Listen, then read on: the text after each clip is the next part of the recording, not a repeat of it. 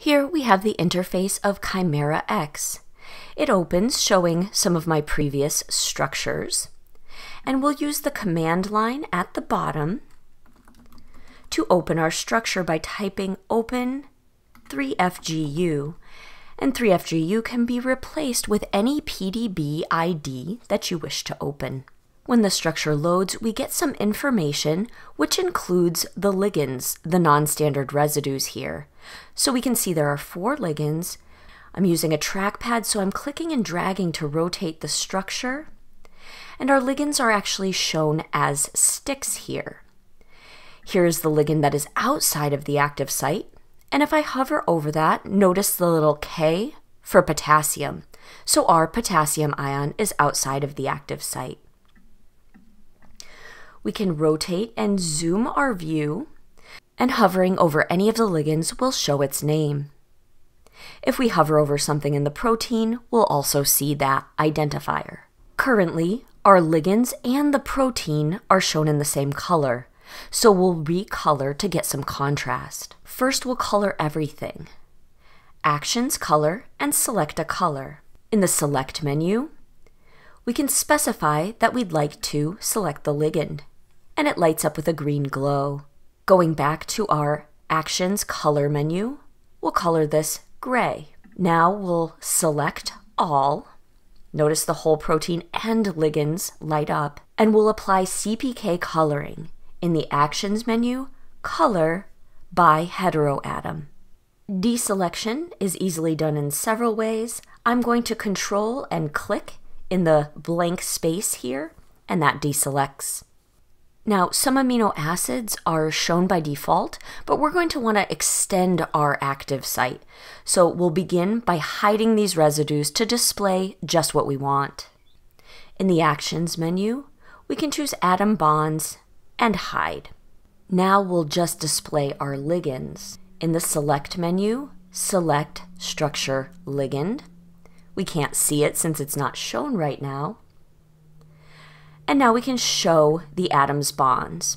The green magnesium ion is no longer shown, so we'll select Residues, Magnesium, and we can show that as well using the Atoms menu. We'll clear our selection, this time in the command line, by typing ~select. Now we'll use our 3 active site ligands to define an object in our structure. We'll manually select the ligand. It's useful to zoom in. And I'm going to Control, Shift, and click on any bond or atom in each of these. And now I'm going to use the up arrow keys. I click them once and not everything is selected. Click one more time, and now we can see our 3 ligands are selected. To save this selection, we'll go to the Select menu, define selector, and type a name. Now with these selected, we want to find residues and water molecules within 5 angstroms. In the Select menu, select Zone. Toggle this to residues. We want to show complete amino acid residues less than 5 angstroms from the selected atoms, and click OK. Notice this lights up on the structure here. We'll show the atoms as sticks, and to center on it, we can use Actions View. Again, I'll Control and click in the blank space to deselect my selection. It's time to display our hydrogen bonds. We might wish to zoom in again on the active site to see this happen. Notice there's already lines to the magnesium.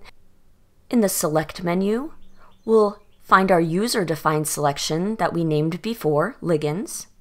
Click on that, and it selects everything as we see in green. Now in the Tools menu, Structure Analysis, H-bonds. We get a pop-up menu. We can change the color of these bonds if we like. I do like magenta. Make sure the Limit by Selection box is checked, and that this reads with at least 1 end selected. Notice we can show distance labels, but those will make our view busy. I won't show them here. Finally, we can click OK, and the hydrogen bonds appear. It's useful to see this in the context of the protein when we're getting started, but when we're trying to analyze interactions, it's sometimes useful to toggle off the cartoon. So let's clear our selection by clicking in the blank space, Control-click, and hide our cartoon. Now we're completely focused on the active site with less obscuring our view.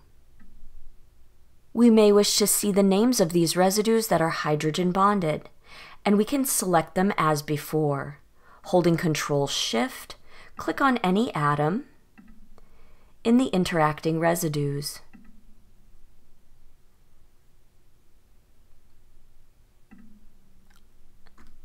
I'll just show a few for this tutorial, but if you're analyzing the full active site, you may wish to select more. Click the up arrow until the entire residue is selected. Then in our Actions menu, we'll add a label. And here we'll use the name combo, which gives us the name of the residue along with its numerical identifier. We can change this. We can change these to label simply by name if that's preferred. For publication or printing, you may wish to display the structure on a white background. Control-click in the empty space to deselect, and we can use the command line. UCSF Chimera allows you to quickly save a PNG image to your desktop using the snapshot icon. And the File menu can be used to save your session file.